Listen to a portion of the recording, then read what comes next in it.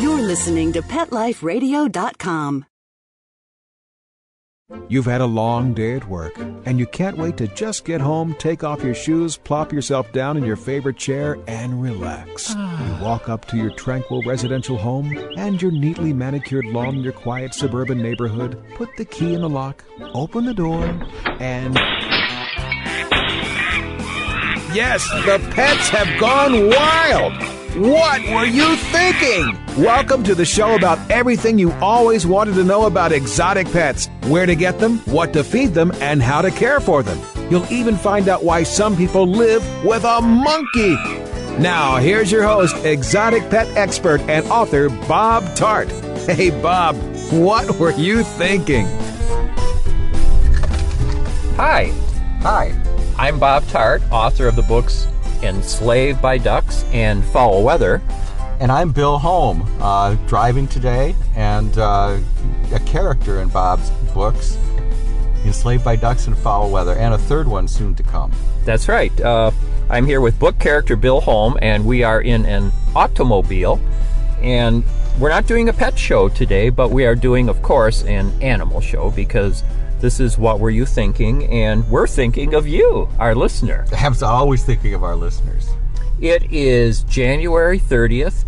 It is a wonderful 21 degrees Fahrenheit outdoors. Boy, I wish that was centigrade outside, don't you, Bill? That would make a big difference. Oh. What would it be? What would it? 300 degrees. Oh, yeah. Something like that. We are speeding across the Michigan continent in search of a bird called a crossbill. A crossbill? Yes, we're going across Michigan in search of a crossbill. Well, I don't quite understand why we're going all that way to find a crossbill. Well, I know you're a little cross sometimes, Bill. Yes, all you have to do is look at the driver. Yes, we are also looking for redpolls and siskins. I've been bird watching, or birding, as the pros like to call it, for just a few years now, and I think you too, right, Bill? Oh, absolutely. And a few.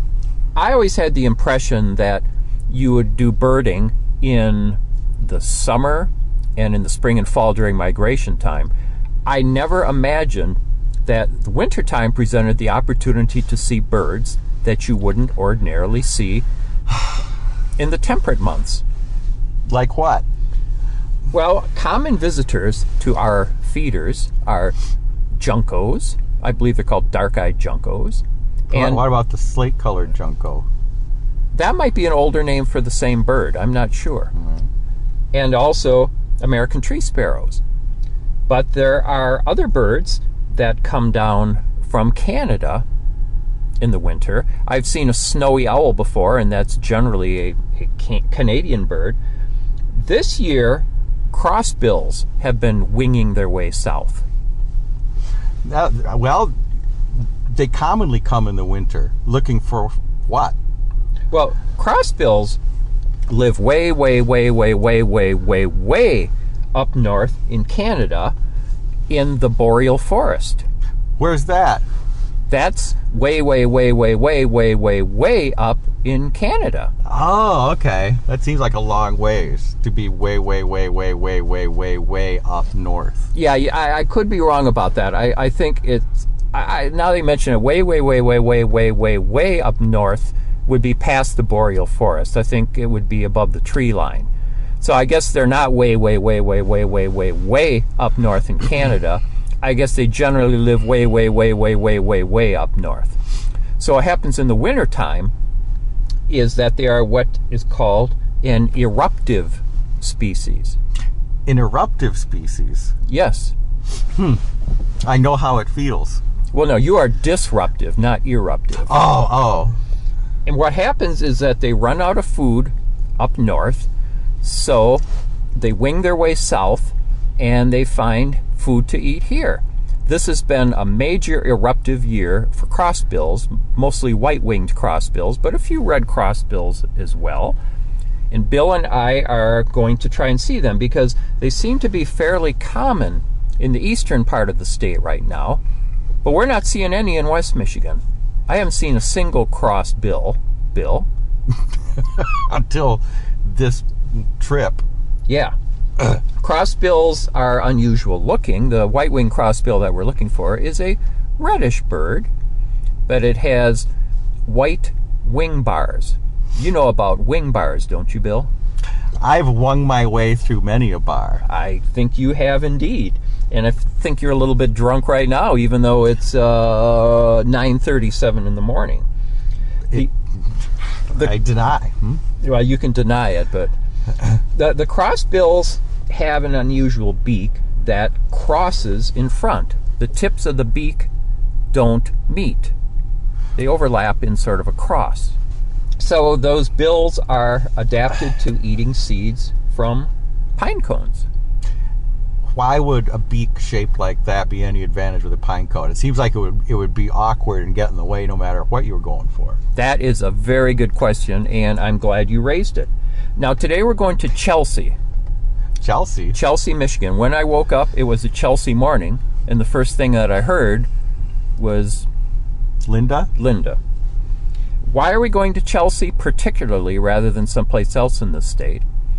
Well, I'm on a birding listserv, a mailing list, and there's just lots of these birds. In fact, one friendly fellow reported seeing lots of crossbills right in his cul-de-sac.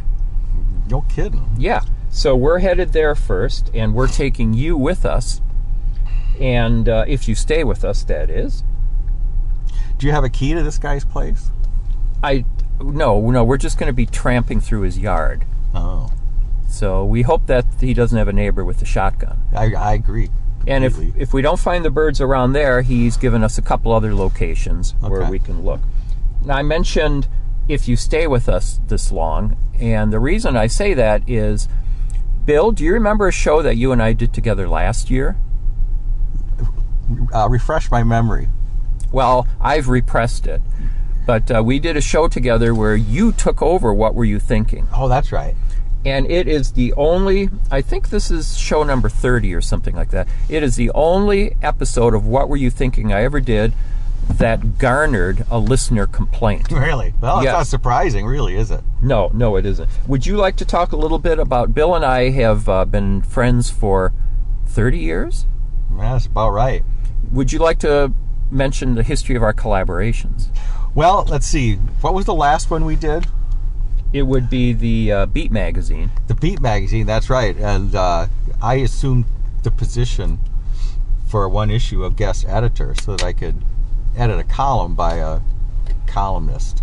Other than Bob. Bob has a column. The Beat is a music... Go ahead. I was going to say, The Beat is a music magazine that comes out of Los Angeles. Exactly. And I have a column in it called Techno Beat, reviewing world music. And Bill Holm, in a disagreeable aspect of his personality called the Whale, was a guest in the column occasionally. And he was fairly popular, and you would actually write some of the Whale parts. I would play some CDs, and then Bill... Yeah, I'd comment as the Whale. As the Whale would comment in an ignorant sort of manner on the CDs. That's right. And the Whale was initially popular enough that my editor, C.C. Smith, asked the Whale to guest edit London writer Dave Hucker's column. Oh, you're going to mention him by name. Okay. Dave Hucker. He'll never listen to this show. So, do you recall what you did with Dave's column? Well, it was very poorly written. It was done in haste.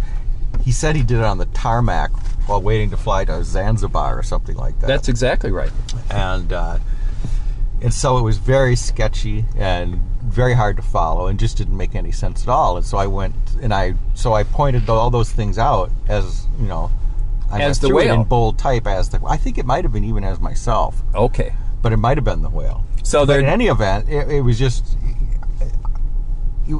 I thought I was being funny, but I think maybe he took it a little personal. Well, I thought it was funny too, but there'd be like a paragraph by Hucker, and then there would be a couple lines of comments by Bill Holm. Yeah, or the Whale. The response was not positive. The Beat magazine actually got 3 letters, which were forwarded to me by my editor, of readers saying it's bad enough that the Whale is in Bob's column. If it's going to take over the whole magazine, they're going to cancel their subscription. Exactly. So that's our track record together. That's the last time that I did any guest editing in the Beat magazine. Did you want to mention the? We had a collaboration in Grand Rapids magazine too. That's right, and I was managing editor. I had an idea that was very funny, and it ended up poking fun at various local things, and one of them was the Circle in the Park Theater, which was local theater, and it was funny, but they didn't take it as a joke. They took it very seriously, and they called me and threatened to have all the arts organizations in Grand Rapids withdraw their advertising from Grand Rapids magazine, and a boycott based on that one joke that Bob wrote. I don't think, and the joke was it was little icons for the TV. You're like try to explain it? Well, no, I won't bother. No, I'm just kidding. Go ahead. No, it's not even much of a joke. It was based on the little symbols you see in the corner of the screen about what kind of weather it is, like thunderstorm or tornado or whatever that is. So we thought, why not do other symbols for other community circumstances and events? So I had an icon of someone holding their hands over their ears, and it was a warning that Circle in the Park Theater was performing Evita. Actually, as you'll recall, it was a map of South America that had an ice pack on its head and a thermometer sticking out of its mouth. So it might have been even more insulting. My recollection, exactly. And then it said Evita So they didn't like, but the boycott never materialized. No, it never did happen. No, because really, where else were they going to advertise except the press? Okay, so we're going to hit the road again, and before we land in Chelsea, Michigan, we're going to listen to the sound of a crossbill so that we know what they sound like. Well, maybe we can, let's see, did I leave the CD? No. No, okay. Well, we can fill while you find the CD. That's all right. We'll do that when we're going to stop again probably, so, well, hang on. So just before we take off, we're going to listen to the Stokes CD, which has examples of what the red crossbill and white-winged crossbill sound like. And that's because we might have to find them by ear. Which I think, by the way, I think that is a travesty that you can identify a bird simply by hearing it. I mean, you could say you heard anything, and who's going to say you didn't? That's right. That's a good point, and well, it's a point, maybe not a good one. So let's hear what this bird sounds like. Red crossbill. Well, it sounds just like a man. Yeah, it does, doesn't it? Yeah, that should be easy to identify. Well, that's funny. Our parrot sounds kind of like that. Ah. Let's see if the man says anything else.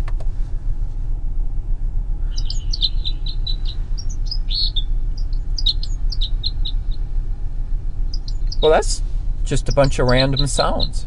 I can't identify that from anything else. Huh. Okay, well, I guess we're just on our own. What's that one again? That was the red crossbill. Okay. So, that's what we're looking for? Well, we're also looking... White-winged crossbill. Well, it sounded like a man again. It did, but it's very much like the last one. So maybe it won't be so easy. So we'll be listening for both of those, and I'm going to remind you, if you're still with us, that we are at the halfway point in What Were You Thinking? And you're listening to Bob Tarte and book character Bill Holm, and we are wending our way across Michigan, the continent of Michigan, looking for the white-winged crossbill and the red-winged crossbill. And we are now going to leave you, and there will be a word from our sponsor.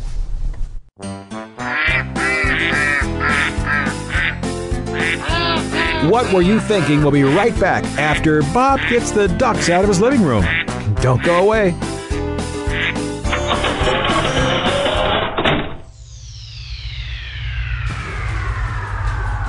Greetings, human. What planet am I on? Welcome to Pet Planet. Here's a copy of Pet Planet Magazine, Florida's most informative and fun pet resource magazine. It features heartwarming stories and informative articles from local and national pet experts. Excellent. Pet Planet Magazine offers Operation Planet Rescue, helping rescued pets find new homes. And it's available at 500 locations in South and Central Florida and 24/7 on the internet at petplanetmagazine.com. If you're out and about with your pet, you may be featured in Paparazzi, candid pictures of you and your pet. For up-to-date pet-friendly events, activities, and pet-related services and products, Pet Planet Magazine is your final destination. I shall take this magazine home with me. Back to your home planet? No, to my condo in Boca. Pet Planet Magazine. Check them out at www.petplanetmagazine.com or 352-394-8578. It's out of this world.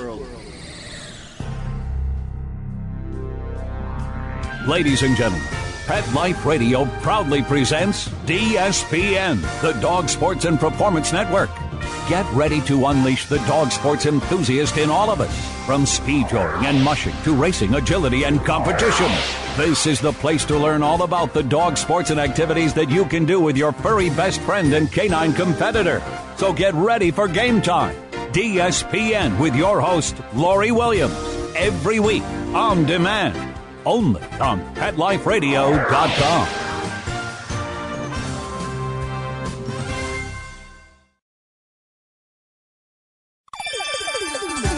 Let's Talk Pets on PetLifeRadio.com. Okay, ducks are in the pond, rabbits in his hutch, and monkeys... Oh, in my car! Oh, okay, well, I go check my insurance policy. We'll turn you back over to Bob.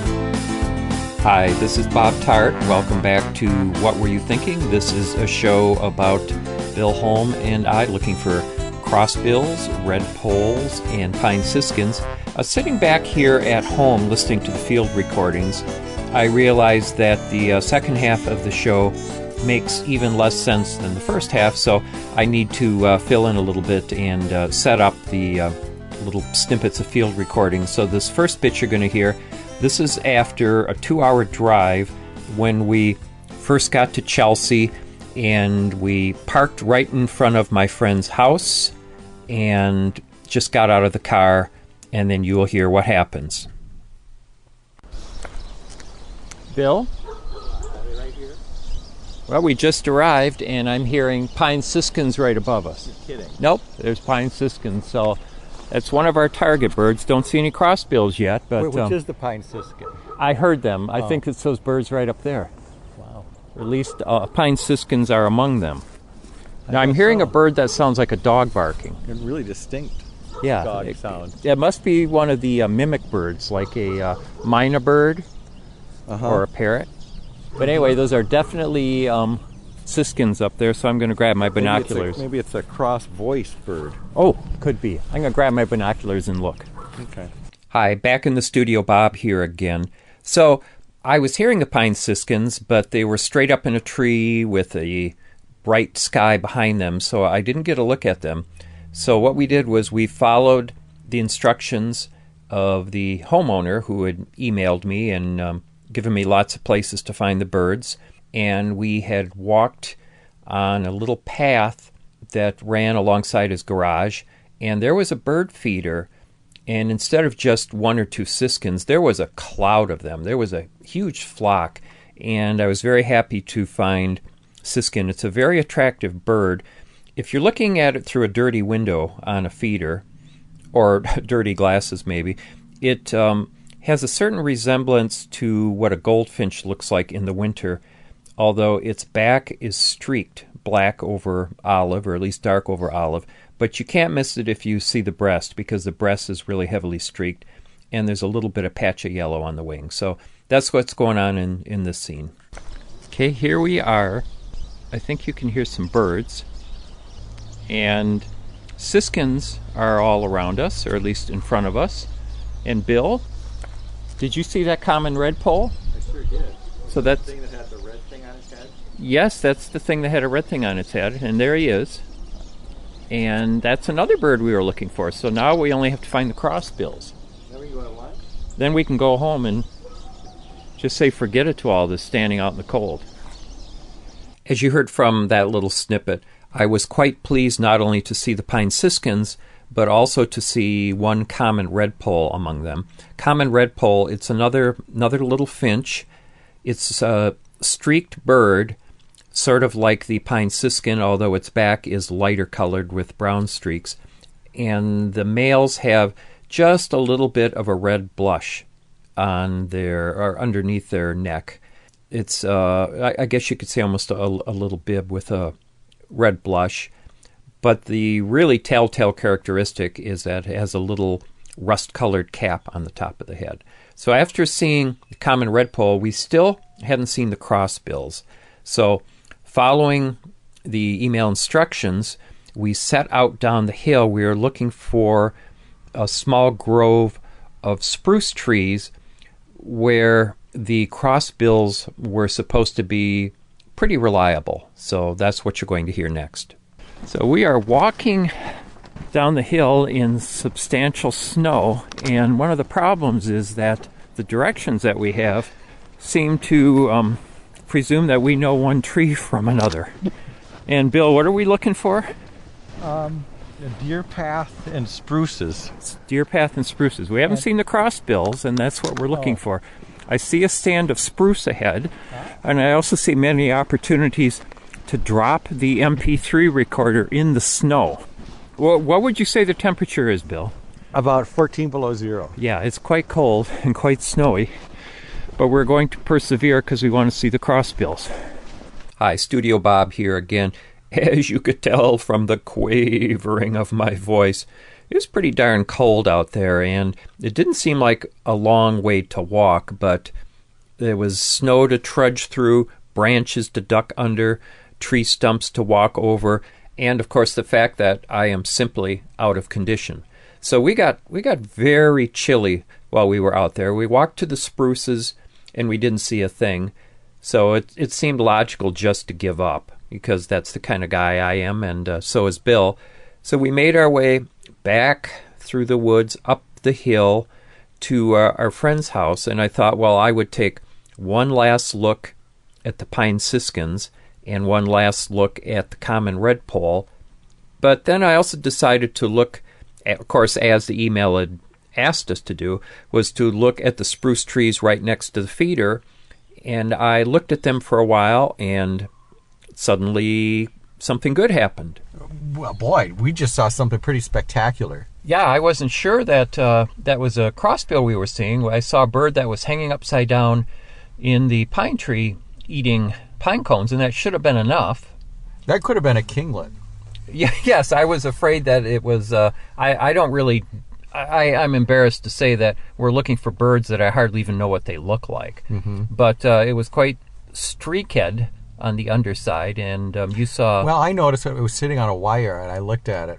Got a really nice look at it through my binoculars. And you brought binoculars? No, I'm just kidding. But I saw yellow down the front of it, like it had a yellow chest, and I said, Bob, it's got yellow on it. And yellow chest, and you really didn't respond. I said, what wire? Right, what wire? But anyway, we got back in the car after the wife of the gentleman who owns the house drove up and caught us. But she was very nice. Fortunately, very we had gracious. left the house by then. Yeah. I wiped my fingerprints off the walls and the good. light switches. Good. But anyway, we checked the book when we got back to the car, and indeed those were crossbills that we saw. Yeah, which is what we came to see, really. So here, as Bill pointed out, we did not have to walk all the way down and follow the deer trail. We had to follow the deer trail. And it was, it's nice to get out in the but it's cold out. It's bitterly cold. And so by the time we got back and got back where we were and realized we didn't have to make that trek through the snow to see the crossbills. So all we had to do was stand in the driveway. Stand in the driveway. So I was hoping for 4 species. We're not done yet. But I was hoping for... What else did you see? Well, I was hoping for common redpoll, and we saw that. Mm-hmm. I was hoping for pine siskin, we saw that. And I was hoping for white-winged crossbill, and we saw that. Mm-hmm. I would also like to see a red crossbill, but how would I know if I saw it? Oh, yeah, right. Right. But we're going to go to one other spot after we eat at China Garden in Chelsea. Mm-hmm. We're going to go to one other spot, and then maybe we will see both kinds of crossbills. Well, we can only hope. Okay. This is our last stop of the day because it's getting to be 12:38 p.m. and I'm getting a little tired. It's about nap time. We are at Cedar Lake Outdoor Center near the village of Waterloo. And the sign here says Cedar Lake Outdoor Center, a cooperative effort between... And so that's where we are. And there's lots of spruce trees right here at the entrance. And I don't see any birds, but we'll walk in a little bit. And It's still pretty cold out there, though. yeah, maybe. And we're parked in a place where it says no parking, and there's a tow truck towing our car away. I think that's if you're a little further up. Oh, okay. We're But I not- mean, we don't know yet if we're going to be able to get out of here because the snow is deep in this little parking lot, which is unplowed. Yeah, so we may be here long enough to see crossbills and even flamingos when the climate change comes. So we're gonna take a look. Hi, this is Studio Bob intruding for the last time on this show. I wanted to point out just three things very quickly. The thing I really want to stress, which makes this show less exciting than watching paint dry, as the saying goes, is that it is usually not this easy to see your target birds. It was as if they were handed to us on a silver platter. The fact that we saw, virtually all three, the red poles, the siskins, and the crossbills in my friend's driveway. My friend's name is Dave. I'll stop just referring to him as my friend. So we saw all three in Dave's driveway, and that really is extraordinary. The only other time I've seen target birds so easily was last spring when I was lucky enough to be invited down to Florida for a workshop, and I saw 30 new birds. That shows you how pathetic my life list is, that one trip to Florida would add 30 birds. So I want to point that out quickly. Also, as you will hear in the conclusion to this show, we were not successful seeing crossbills at Cedar Lake, even though Dave had told us that it was tough to miss them. And the reason we didn't see them is because I had foolishly ignored Dave's instructions. I read his email and concentrated on the part about where to walk around his house, and then folded it up and stuck it in his pocket. And it completely slipped my mind that Dave had given us very specific instructions where to go at Cedar Lake to see the birds, and I completely disregarded it. So the last thing I want to say is you will hear us conclude the show, thank everybody, and sign off. And I'd like to ask you, please stay with the show even after it's ended, because there's sort of a surprise conclusion. I know it's painful, but if you've stuck with the show this long, just hang in there a little while longer, and there is a pretty funny payoff. So thanks so much, and here we go back to Bob and Bill in the field. Well, we dipped on the crossbills at Cedar Lake. Very disappointing. I would say we trekked a good eighth of a mile in. Oh, easy an eighth. And if you can't see a bird within an eighth of a mile, because to sum up, if there's one thing I learned at our birder friend's house in Chelsea, it's that you really shouldn't have to go far to see birds. Right. You should be able to just take one or two steps outside your vehicle. Or not even leave your vehicle. And be able to see all the birds you want. Mm-hmm. In a larger sense, though, upon reflection, Large as well. what is a bird? Oh. What is a man? One flies on wings of feathers. One flies on wings Of dreams. of dreams. Which is which? I'm not sure we always know the difference. Descartes once said, I think, therefore I am. But shouldn't it really be, I think, therefore I go to Chelsea to look for white-winged crossbills? I think badly. I'm a poor thinker. Therefore, I travel all the way across the state in the snow and the 12-degree temperatures to see something that probably I could have seen probably within 50 yards of my own house. It's possible. Mm-hmm. It's possible that we just don't know that these birds are in our own house. Well, now, we had another diversion on this trip, and that was our Magellan GPS that Linda got. Yeah, it's really responsible for us being where we are now. Yeah, it did a fairly good job of navigating for us, although in Chelsea it got lost. Mm-hmm. I think it's possible the GPS was looking for white-winged crossbills and lost its bearings for a minute. It stopped. Mm-hmm. Mm-hmm. So, any final thoughts, Bill? Well, no, I'm just happy to have this opportunity to go looking for these birds. It was good to see them. It's too bad, as unfortunate, that we had to actually go outside. As I say, it's quite bitterly cold.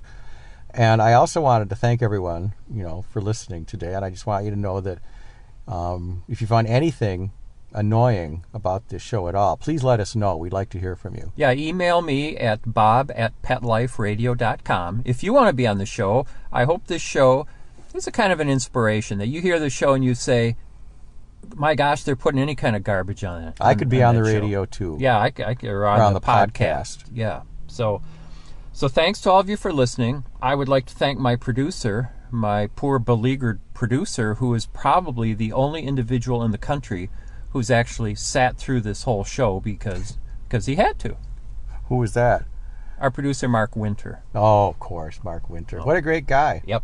So long, everybody. Good night. Well, I thought the show was over, but as soon as Bill and I walked in the door back home here, Linda came running up to me, and what did you tell me? When I was coming back from the barn, there was a little bird on the upright feeder right by the milk house that had light and dark streaking on the stomach, very delicate face. It had gray muted streaking on the head and down the back, a little bit of yellow on the wing. Wasn't very afraid of me. I was like 2 arm lengths away from it and sat there eating. And Bob thinks that was a pine siskin. Yeah, Bill and... It did not look like a female goldfinch at all. Well, not at all. Well, I mean, the thing is, we just walked into this room here and looked out the window at the bird feeder. After driving for 5.5 hours through the snow and ice, we come back here, and the bird is at the bird feeder. Right. We could have stayed here. Yeah, now, true, we wouldn't have seen the Crossbills, but still... Pine siskin, we drive 5 hours to see, and I've been checking at our feeder every single day for one. I've never seen one. Linda's, nope, and we just walk in the door, and there's one outside our window. And we tried half an hour before, there it was when I was coming back from the barn. So there you have it. They probably followed us here just to make a point. Just to make fun of us. Yeah. Okay, bye-bye. Thinking about buying a monkey? How about a ferret or a skunk? Then check out the show that will answer the burning questions. Where do you get them? What do you feed them? How do you take care of them? And most of all, what were you thinking? With exotic pet expert and author Bob Tarte. Every week on demand from PetLifeRadio.com.